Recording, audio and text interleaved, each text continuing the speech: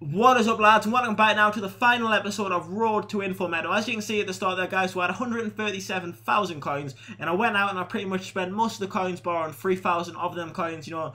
Just pretty much picked up the best deals I could possibly pick up, you know, in the time I was looking.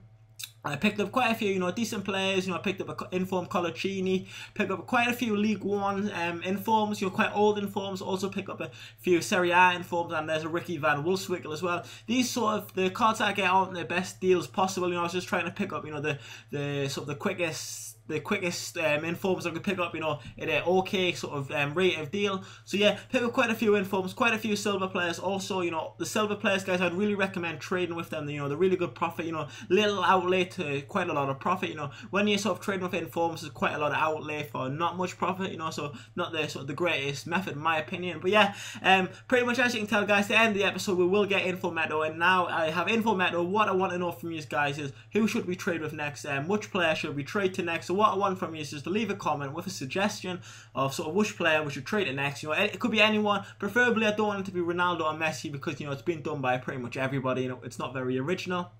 So yeah, leave a comment on a sort of a trading sort of series sort of suggestion, basically. So yeah, there's a League Catamo, which is quite funny. I was actually debating whether just buy him and discard him just for the, you know, the YOLO factor.